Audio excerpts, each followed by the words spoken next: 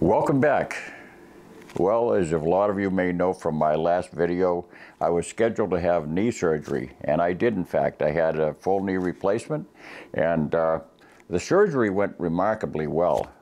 It was done with the assistance of a Mako robot, and the parts were custom crafted for my knee specifically down in a place in Florida, and shipped up here, and they were press fit titanium. They just pressed into place, and I was good to go. No screws, no glue, no nothing. So, you know, as far as knee operations go, that's state of the art.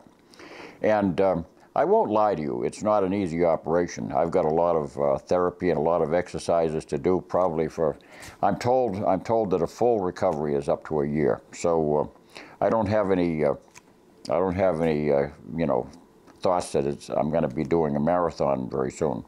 And you know, I was on a basically confined to a walker for the first 2.5 weeks or so, and then I was able to use my cane. Now I can amble around a little bit without a cane. I won't go too far without it because functionally the knee is still quite weak. The knee works fine. It's the, you know, the swelling that you have to deal with. That has to be addressed with a lot of icing and throughout the day, and also a lot of exercise and therapy that I've been attending to basically re-strengthen those tendons and muscles that were affected during the surgery. So anyway, why am I here today besides that? My lovely daughter was kind enough to let me borrow her Ruger SP101 22 long rifle revolver. And of course, being a revolver, it can shoot 22 long rifle, 22 longs, 22 shorts in any of the 22 rimfires. It's a remarkable revolver. Very compact. You could call it a kit gun.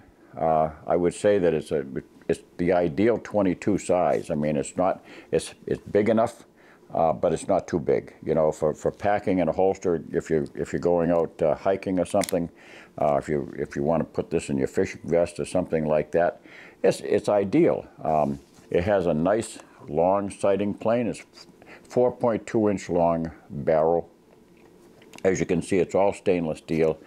The factory grips are rubber with these wood inserts, and it's a handsome gun. It really is. It's very nicely made, sturdy.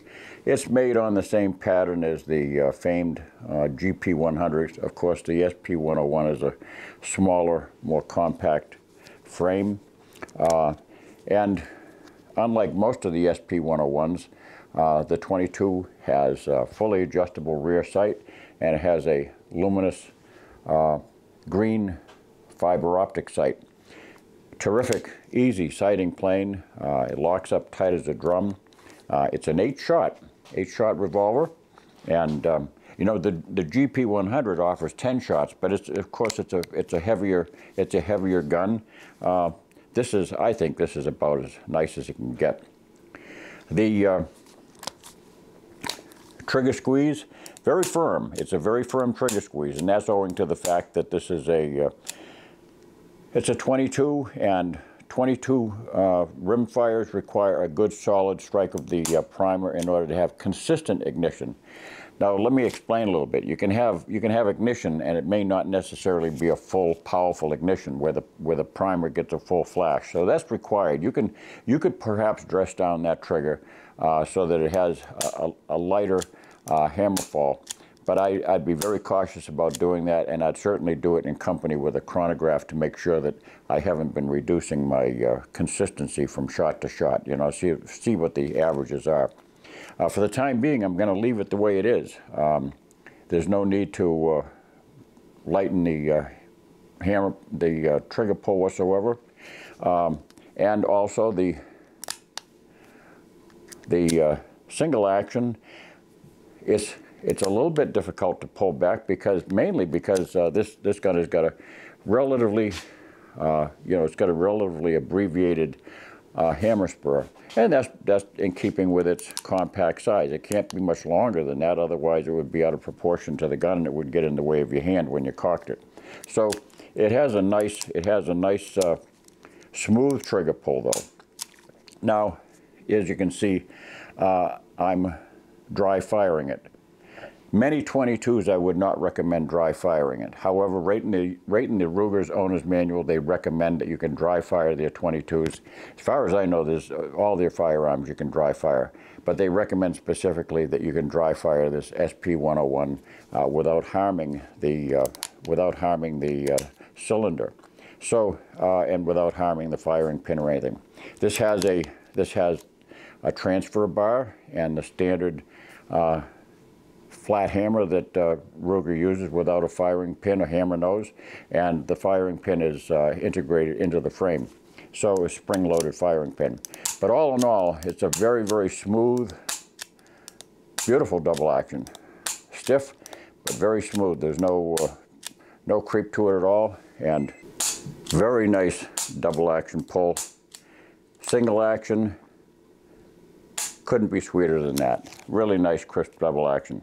So what I've got is, inside my indoor range here, I've got 50 feet to the target, and I've got some new tag board targets that are true regulation NRA 50-foot targets. And we're just going to see what this gun can do with several types of ammo. What I'm going to do is I'm going to shoot some, they're all CCI. They just happen to be, that's what I can get the easiest. I've got the chronograph set up at, I would say it's about 5-foot instrumental velocity to the center of the chronograph. So we're going to see what this, beautiful revolver does at 50 feet. So let's step over, and I'm going to be stepping over a little bit lightly. So we're ready to begin. I'll be using these, I just got these recently. Tag board targets. These are official size. They're not official targets because I've got this red dot in the center, but they're official size rings as a 50-foot timed and rapid fire pistol target. So we'll see how these different rounds do. I'm going to lead off with the Mini Mag 22 long rifle. I'll get my chronograph set up here, and should be ready to go. You're going to be hearing these. Shots being called off.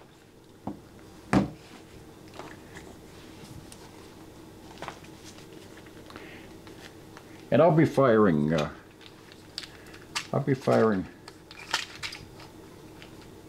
5-shot groups is sufficient. That way, there I don't mess up my.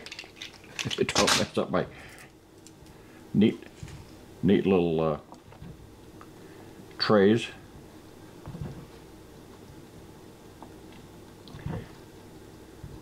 And for the sake of brevity, if I were to fire all 8 rounds, it would be quite a time-consuming process. And the Ruger cylinder spins exactly as the Smith & Wesson cylinder does. It spins counterclockwise. So we're going to position the empty cylinder to the left of the charged hole. And I'll be using a 6 o'clock hold on those bowls.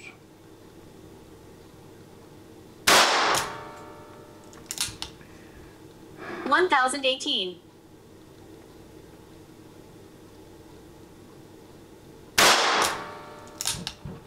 $985.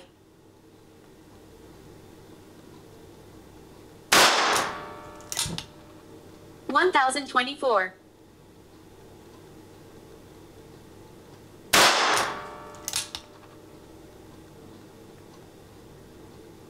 $1,009.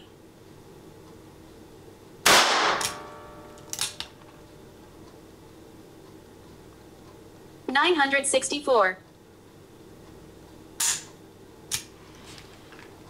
Just checking my trigger squeeze, make sure I'm not doing anything I'm not supposed to do. And I'll switch my chronograph over here now and go down and change targets. I'm going to be back in a little while. I've got this knee that I'm dealing with, so the next ones are going to be the segmented. I'll get that one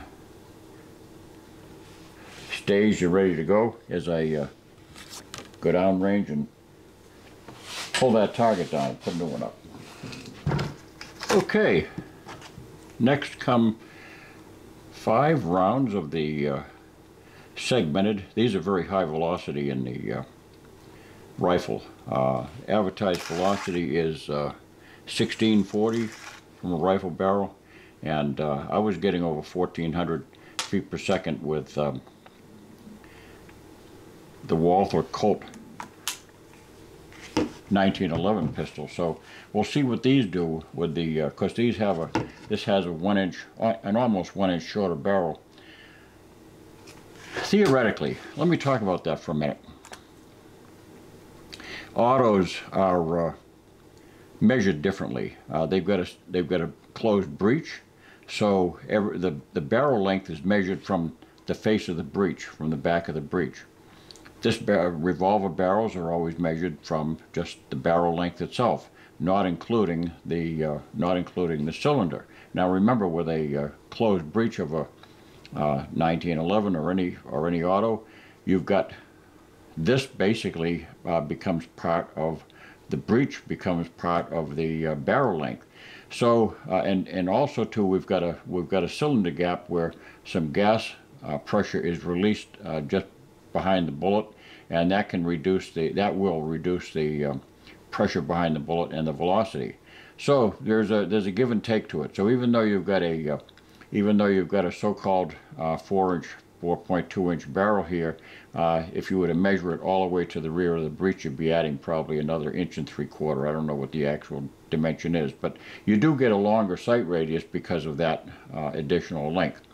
So the measuring system is different. So we'll see what the velocities are anyway in comparison.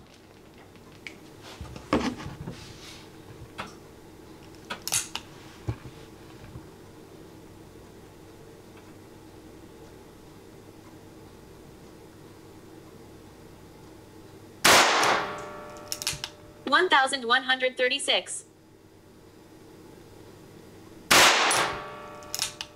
1,198. 1,190.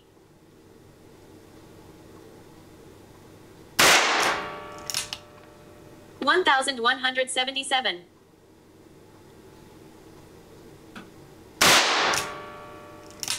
1,240. I think that was it.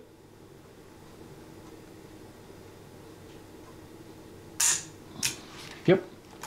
Listening to that voice, it throws my count off too. But as you can see, we certainly didn't get 1,400 feet per second. We got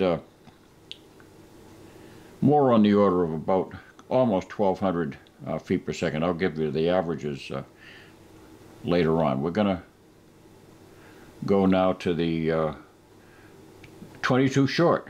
These are the CCI shorts, and I'll go down and change the target again, and we'll get right back to it.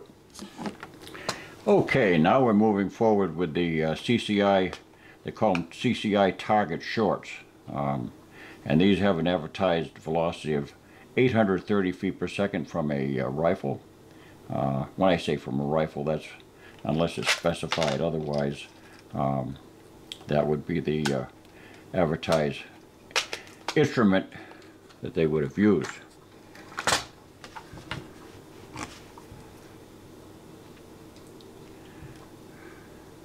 I've always loved shorts. You know, shorts have gone up in price. They used to be, you know, when I was a youngster, shorts were a bargain. They were considerably cheaper than long rifles, and we used to always buy shorts for plinking down the swamp and things like that. It was just a fun bunch of ammo. But they're not now. I think right now they might be running a little bit less money than long rifles, but it's not.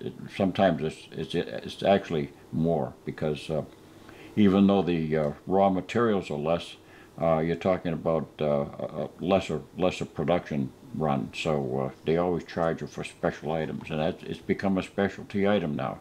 And years ago, many rifles had tubular magazines, and they were compatible with every type of any length of 22 rimfire that you wanted to shoot. But nowadays, most people are shooting, semi-automatic rifles, and they have typically a stacked box magazine, and that's not conducive to having different lengths. So here we go. We're going to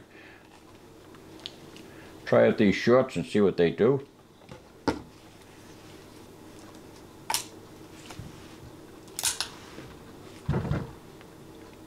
The lighting here is really good for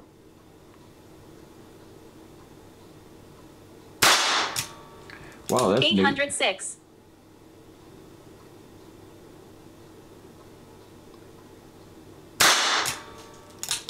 Neat. 805.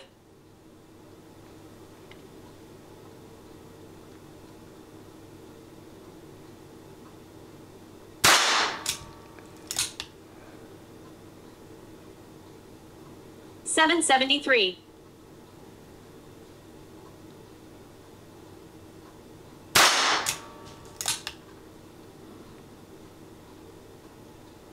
808.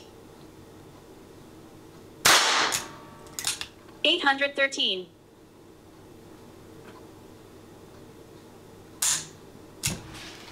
'Now, I'm really surprised about that. We'll talk about that a little bit later. For an advertised velocity of 830 feet per second, I'm getting a lot of shots that are over 813, 808, 773, 805, 806. So I'm getting darn near full velocity. That's quite an amazing thing out of the revolver. So I'm not getting quite the inefficiency from the barrel gap. So let's try out the next ones. I'm going to make sure I have this changed over to my next one, which is going to be the CB longs. Load that up, ready to go. I go down and change my targets. Be back in a half hour or so. All right. Next in line now we have the 22 CB longs. Now what they mean by that, CB is basically a cartridge which is generally charged without, typically was charged without powder, with only a priming mixture. How they actually do it is neither here nor there, but that was traditionally how it was done. The long means that it's using the same length case as a long rifle, but long always denoted a 29 grain bullet. So in other words, you had a 29 grain short with a short case. Then you had the long, which had a 29 grain bullet but with a longer case, and then finally you had a 40 grain bullet. And they've sometimes, of course, now you have many different variations, 32, 36, and whatnot. But the next step up was the 40 grain bullet in a long case. That became the long rifle. So we'll load this up. These are quiet out of a rifle. They're very quiet. Out of a revolver with a open gap, they'll be noisier. Certainly you want to, with a revolver especially, you want to make sure you wear hearing protection. These are not without danger for your hearing out of a revolver. So I've got the right chronograph information.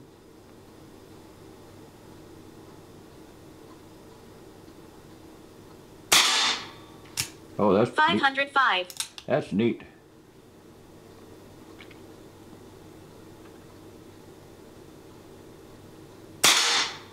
There's 495. There's hardly any jump to the gun whatsoever.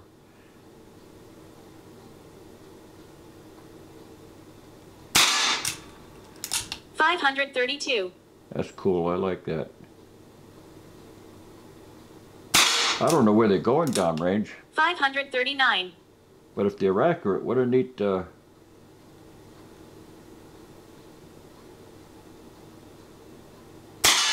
I think that was the last round. 480. It was.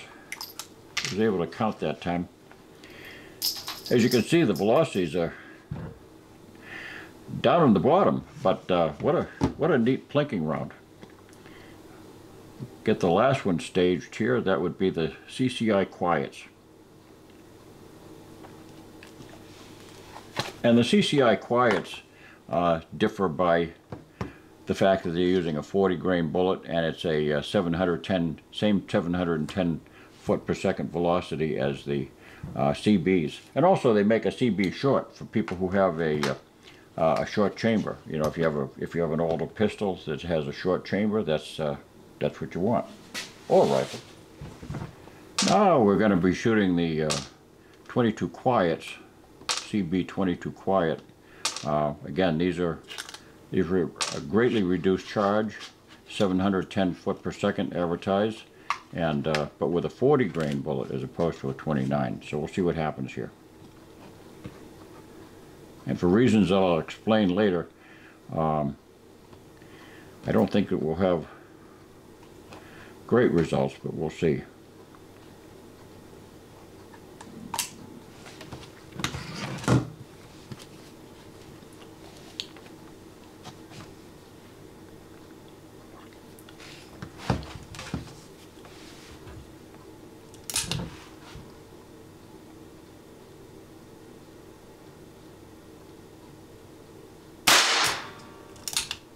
$643.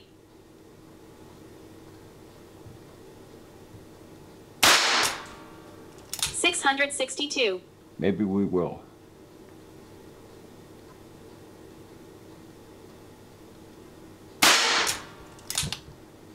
$615.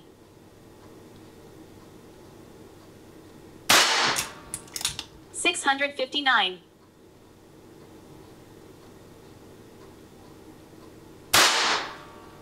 I think that's it. That's it. 704. Okay. Well, I'm heartened by those velocity numbers. I'll go down quickly and grab that target, and we'll talk about this. Okay, let's run down the numbers before we take a look at the targets. With the CCI Mini Mag, we had out of 5 shots, we had an average of exactly 1,000 feet per second. Extreme spread of 60 feet per second. That's met to met. That's standard deviation of 22 feet per second, which isn't too bad. Looking at the averages were pretty much all in line, with this one shot that fell out considerably at about 959 feet per second. It produced this target right here. Pretty darn good, even with one shot that was out of the average. The average ran between 978 and 1022 according to my chrono. So, but as you can see, you know, this gun hasn't been sighted in yet per se. It's this when my daughter obtained this gun, it had been virtually unfired. It was produced 9 years ago, but it's been unfired. So this is how it shoots out of the box. It was doing very nicely. Look at that. All these shots, if that was zeroed for this gun, every one of those would be inside the 10 ring. Beautiful accuracy, terrific accuracy.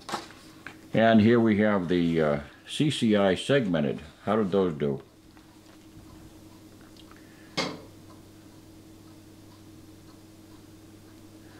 Well, we had an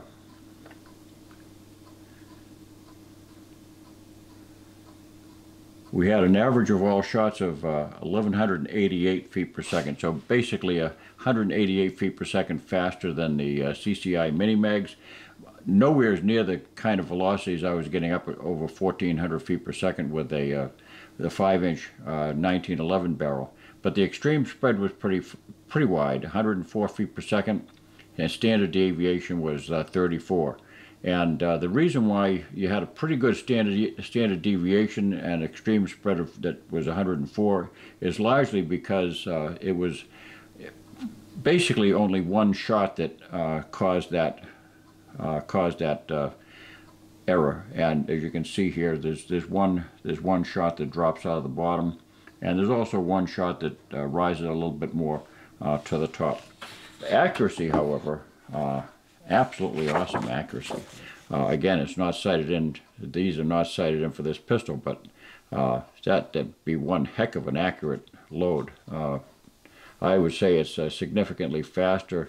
Well, it's faster, but it's also much more accurate than the standard mini mags. We have one that's dropped out at the bottom here, owing to that one shot that was lower than average, and we also have one that's up above here, which I could say would easily account for the one that was above the average. The average being a particular range that was from 1155 to 1221. Great accuracy, fantastic. I'm very, very pleased with my daughter's revolver here. Now this is the CCI short. Let's take a look at the results on that one.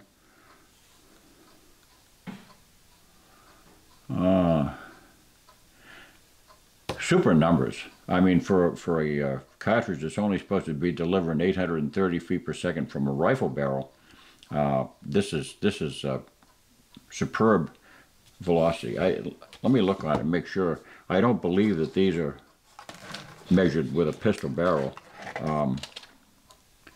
It just says target short. It doesn't specify that they're for pistols, but boy, terrific velocities that are very, very close to being full velocity at 813 feet per second versus the advertised of, let's see. We had a average of all shots exactly at 801 feet per second, extreme spread of 40 feet per second, and standard deviation of 14. That's pretty good. That's pretty good numbers. Look at this target. I mean, this is a nice target. It's almost zeroed in. I'd say it's just one click off center, and maybe it could come up one click if I was only going to be shooting shorts. But as it is, this gun is sighted in for the 22 shorts for all intents and purposes. I've got three in the 10, one in the X, and two in the 9. But as I say, if that was coordinated to be fired with, if that revolver was coordinated with that ammunition, they'd all be in the 10. So far, so good. Now we get to these CCI CB longs. Not so good. Here we have, you heard the velocities. We had 505, 495, 532, 539, and 480, and with an advertised velocity out of a rifle barrel of 710 feet per second with a 29 grain bullet. The average of all shots was 510 feet per second, extreme spread of 59, standard deviation of 22. But you got to look at this. This is pretty bad. And what we have here is a classic situation of instability. We had let's see, two shots were one was 539 and one was 532. I guarantee you that those were the ones that managed to make it to the bullseye. They were marginally stabilized. Here we have one that keyholed in sideways. This one here came in, that's really elliptical. That bullet went in at a 45-degree angle. And this hole here is also elliptical. That's egg-shaped. So as you can see, that's what happens when you have rifling that's not fast enough for the given velocity for the length of the bullet that's being used. So, but we didn't expect much out of it. This is a curious ammunition, which is basically for quietness, and you wouldn't use it for quietness out of a revolver because the revolver is simply louder anyway. So, but for what it's made for a rifle, it's good stuff. Here's the real surprising one: CCI quiet. I got to get more of these. Here we have a round that it's advertised at again a velocity of 710 feet per second, but we got an average of 656 feet per second out of a revolver. That's very, very good. I don't know what that dynamic is, that as the velocity goes down, the pressure goes down. It seems to be that the barrel gap has less effect on it, on the velocity drop. The extreme spread was 89 and the standard deviation was 29. But take a look at the target, huh? I've got all but one in the 10 and X. That's terrific. That's absolutely. I mean, this revolver is spot on with that ammunition, the CCI Quiet. So all in all, if I were to superimpose all these targets with sighted in for the CCI mini mags, if I would have sighted in just a tiny bit, half-inch to the left, everybody would be shooting into the same spot on a 50-foot target. And I presume that except for bullet drop. So that's it. I'm not going to get up again. I'm going to take a break. My knee is killing me. But anyway, I love this revolver. Maybe she'll give me a chance to shoot it more. It's terrific. It's got a nice trigger. As you can see, it's capable of very fine accuracy. The sights are dynamite. The sights are terrific. I just need to knock it over maybe one more click, and I'll be very, very happy. So, for all my Patreon donors who've helped me purchase this ammo that brings you these test fires, I thank you so much. And for everybody, I thank you so much for your prayers during this time of recuperation. It's a little bit tough to get around, and so I'll be trying to present you more videos very shortly. I've got many more things we can talk about. Getting set up down here with the lighting and all that stuff. I'm the lighting director and the sound electrician, all this stuff, the videographer, producer, director. So I'm all those things that you see rolling down the list of credits in a movie. That's what I'm doing by myself. Now I gotta splice out all those parts where I walked down range and came back and everything and edit it, and then I gotta load it up. So I appreciate your patience. I'm not going to be getting around as quickly as before, so it'll take a little bit more time to put these up. But thanks for watching. Don't forget to subscribe and give me a thumbs up. I really would appreciate that. Give me a thumbs up on that screen there, and don't forget to subscribe. Hit the subscribe button and the little bell. God bless.